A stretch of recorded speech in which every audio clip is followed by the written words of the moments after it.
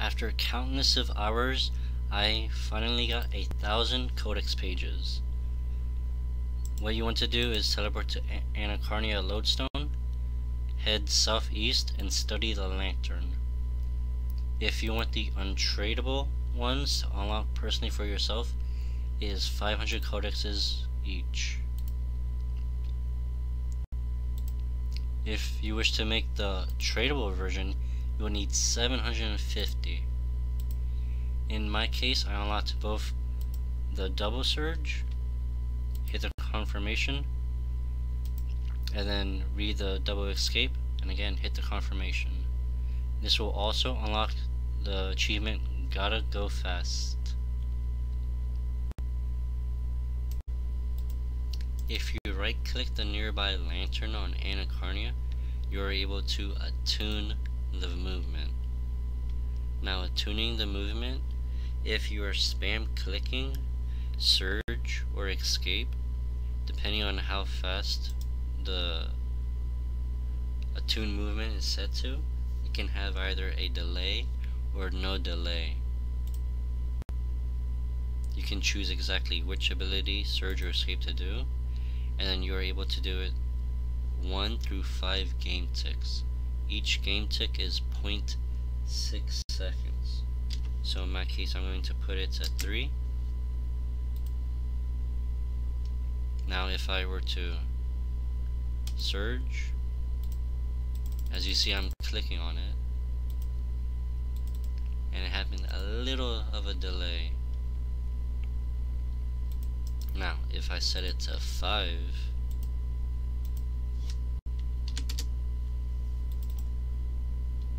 you will notice a delay of a difference.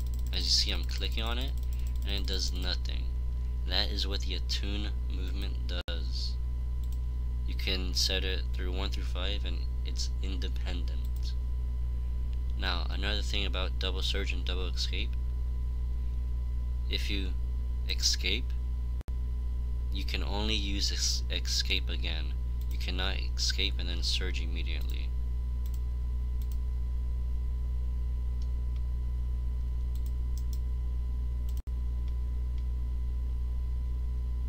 And then set it back to whatever number feels right to you, and that will be it for the attuning the movement. Once you have unlocked the double surge ability, it is useful for a hand of skills. It is most notable for Slayer, Agility, and Runecrafting. For Runecrafting, it is really good for running through Abyss, since you can store up 2 charges. You're able to double surge in the wilderness, but you must make sure that the skull icon does not appear how it does in the top right corner. Instead, while you're making runes, make sure this oak tree right here is not in your pathway, and make sure the skull icon is gone. Surge, and then surge again, and then you can teleport to the wizard or buy your daily runes.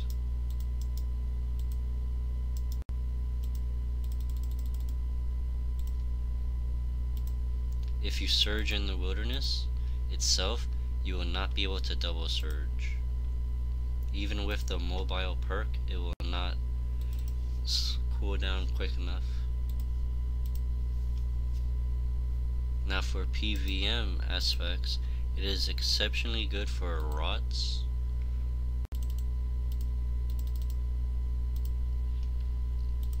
with the medallion or anything else you have.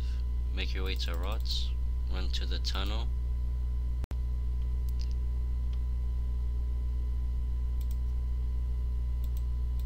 jump in the well. You will need a Barrow's totem. Now if you do make rots, make sure to set it accordingly to the amount of players. And then the double surge is mainly good for running in to the next area or escaping. since you'll be able to surge massively far distances. Another thing double surge is good for is clue scrolls. You'll be able to have an easier time finding the scan clues on where they were brought to. Now some useful mini games they are good for.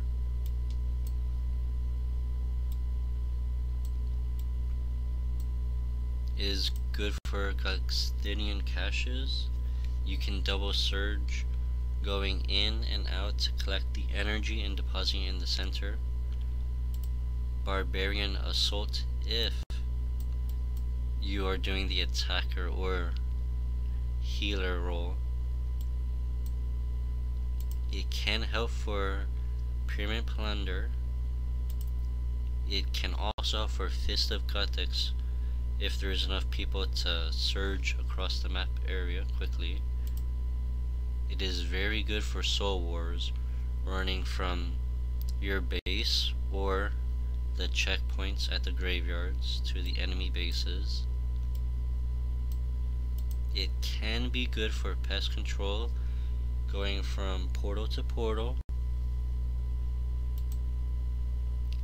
It is extremely useful for stealing creation if doing non-combat games, surging from plot to plot. It is extremely good for Castle Wars, which is another game exactly like Soul Wars, except instead of the flag, instead of a monster you'll be killing, you will be wanting to get the flag.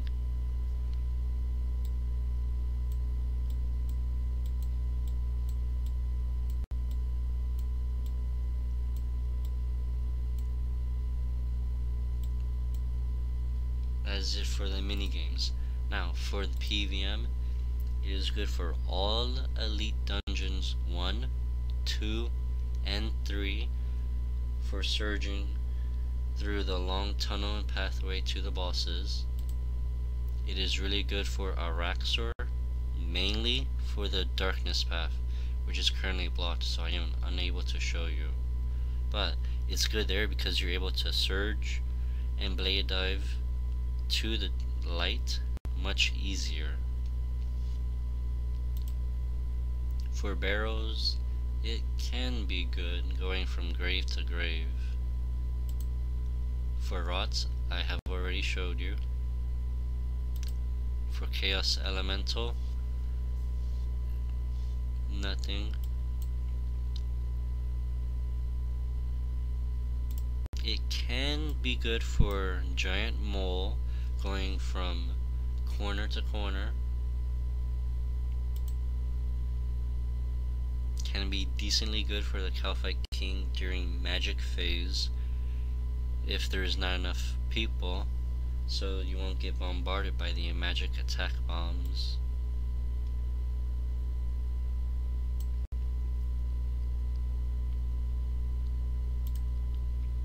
It is extremely good for Nex if you're doing it full Cybernetic so that she does not melee you.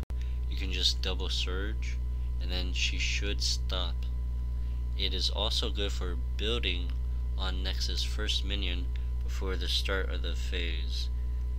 You will want to anticipate, double escape, preparation, resonance, and then Nex should be attackable, and if she drags you, you are able to use freedom.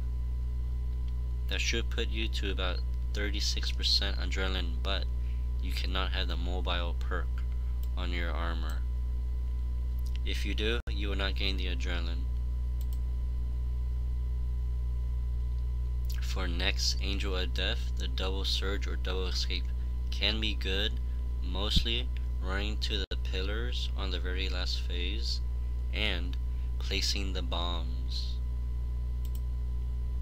For Queen Black Dragon, it can be good for activating all of the artifacts, running to it easier. For Solak, it can help for faster movement to running to the green portals in phase 1. In phase 2, it can help running and surging to the corruptions.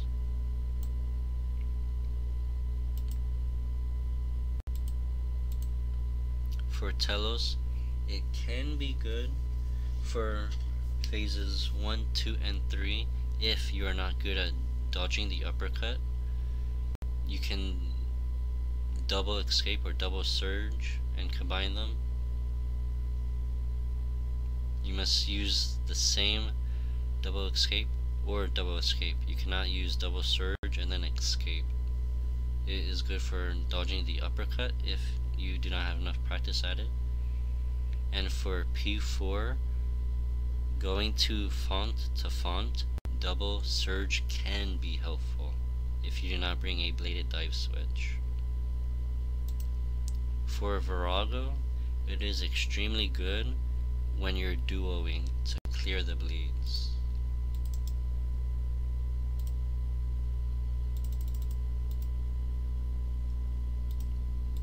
Thank you all for watching and enjoy your day.